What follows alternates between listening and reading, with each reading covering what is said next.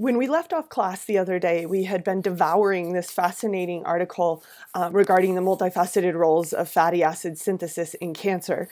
And we had spent already a little bit of time reading. You had read ahead of time, and then together as a class, we had read through a portion of this page here, page 733, and we had been able to synthesize, we had synthesized the synthesis of fat. We had thought about how fatty acids are made, but then we had zoned in on a particular passage here about upstream regulators of fatty acid biosynthesis.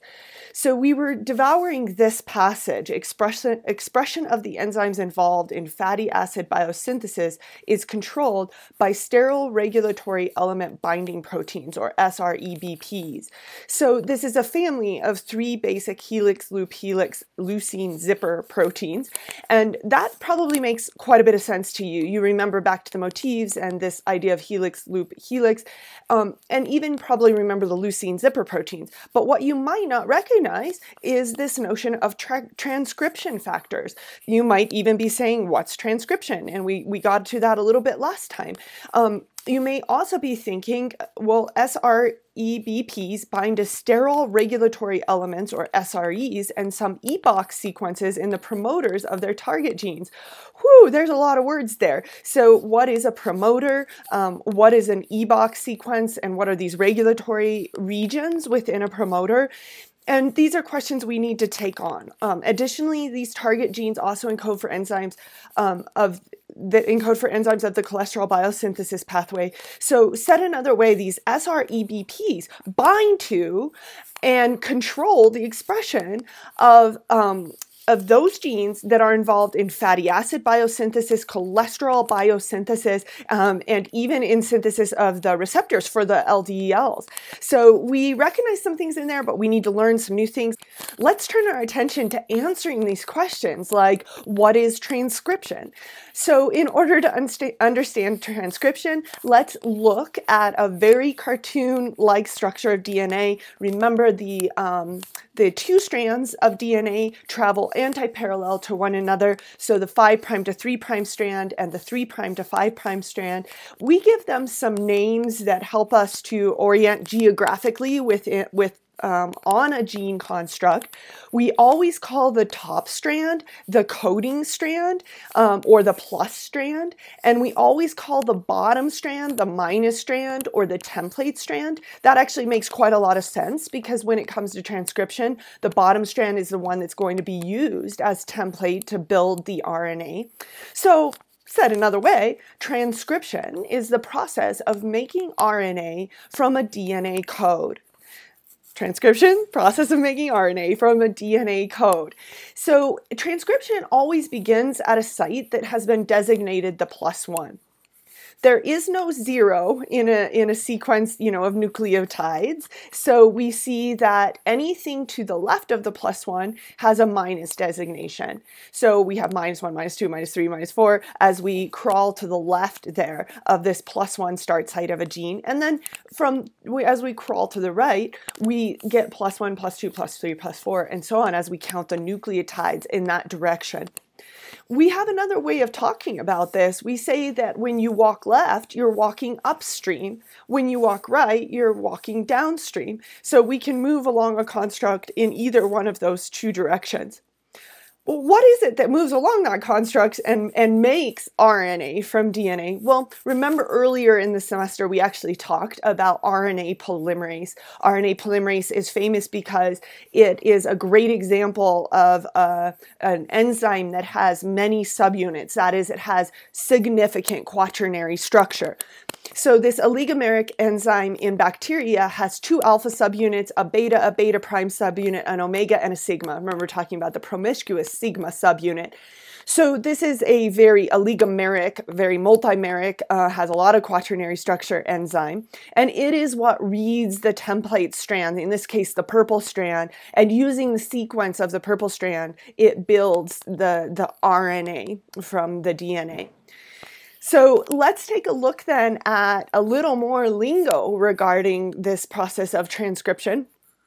We talked about the coding strand, the template strand, but notice then that the RNA, as it's made in transcription, is going to resemble the top strand because the base pairs will form between the newly forming RNA and the template strand or the bottom strand. So as those base pairs pair, just as the base pairs are pairing in the DNA, a G will pair with a C will pair with a T, and so on forth. So the pairing, because of that base pair rules, will end up creating a strand that looks a lot like the top strand or the coding strand.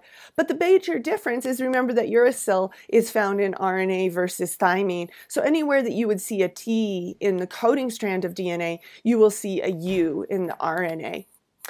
So we need to take on this term promoter though, and you might have been noticing that I have this sort of nebulous blue box to the left of the gene, or said the proper way, upstream of the gene we see this blue box. Well, that quote blue box is a promoter, and as you probably guessed, it's not really a blue box. And the promoter is actually a set of particular sequences that serve as the initiation site where the RNA polymerase enzyme and all of its needed helpers will assemble.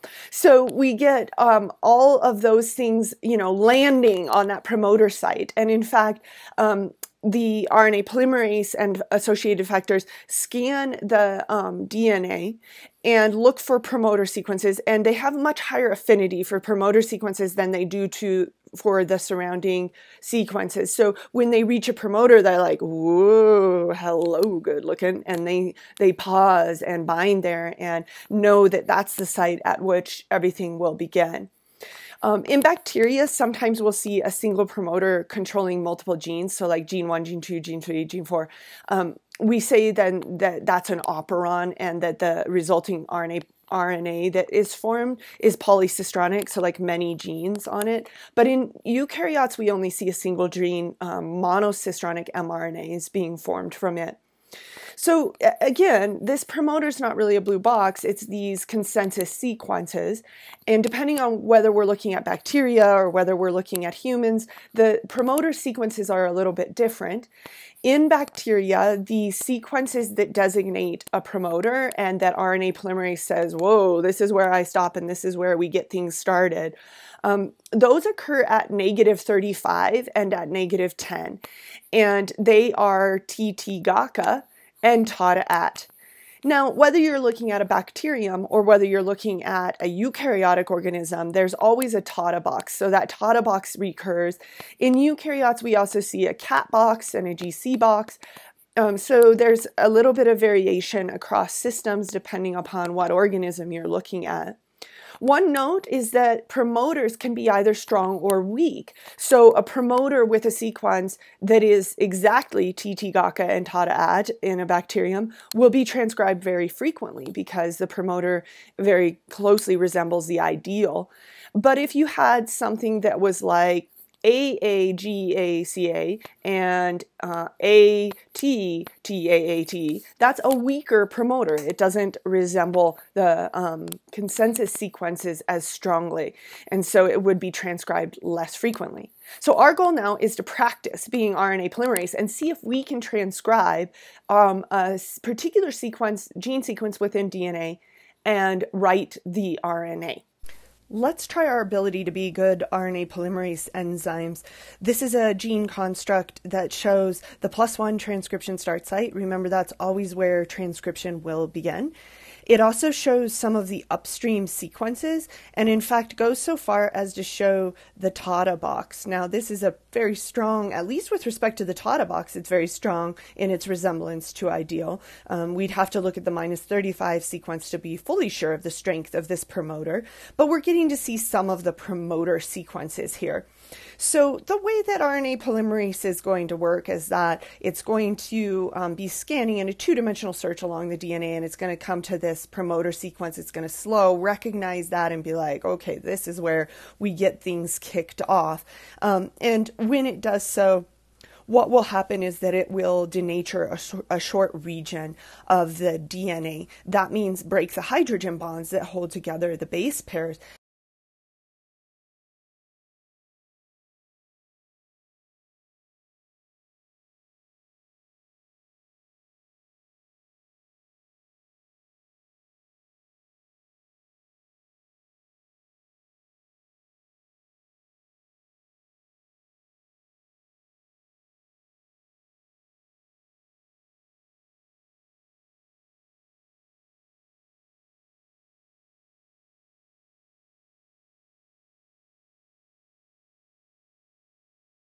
So what has happened now is that the RNA polymerase enzyme, this kind of big red blob, and the promoter sequence have gone from being what is sometimes termed closed to being open, and the resulting formation of a transcription bubble, this is literally often called a transcription bubble, has occurred, and it's the denaturation of approximately 18 base pairs of the DNA.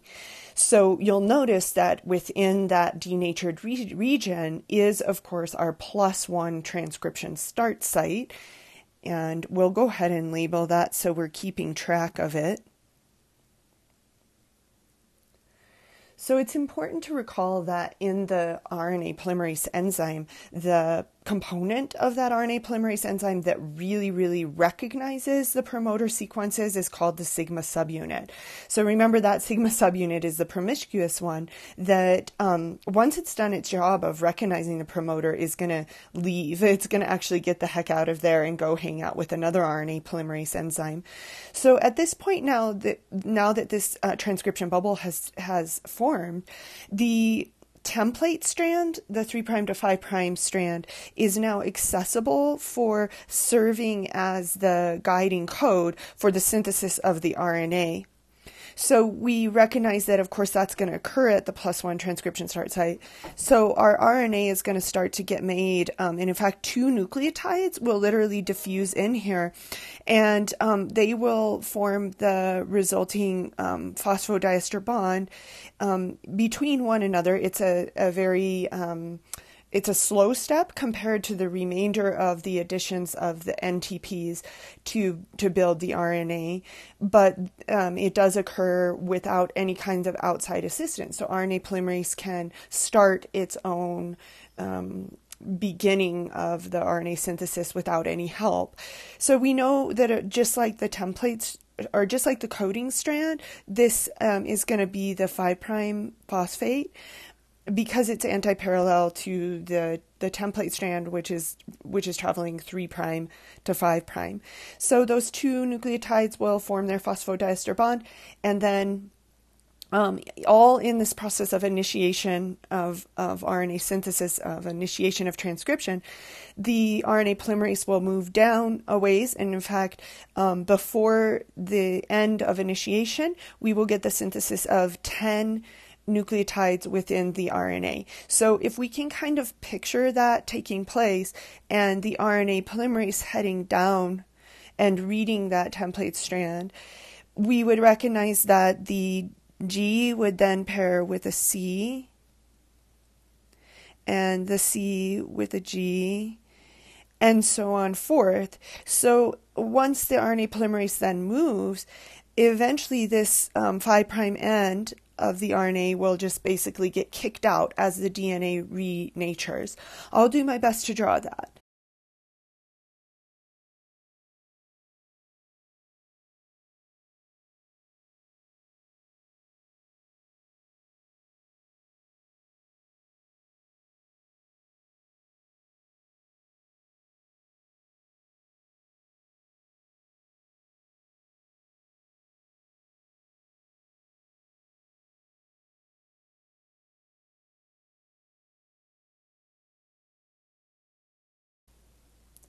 So this ends then the initiation of transcription. You can see that the mRNA is beginning to get kicked out of the complex because the DNA is coming back together after RNA polymerase has moved down. Sometimes I think of RNA polymerase as being a bit like an iron, as it passes through, it then cools and comes back together.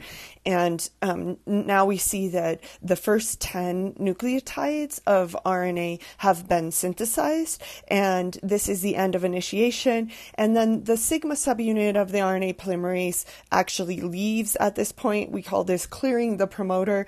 And then the elongation can occur where the remainder of this gene is read and converted into RNA. So you can try your hand at even longer gene sequences.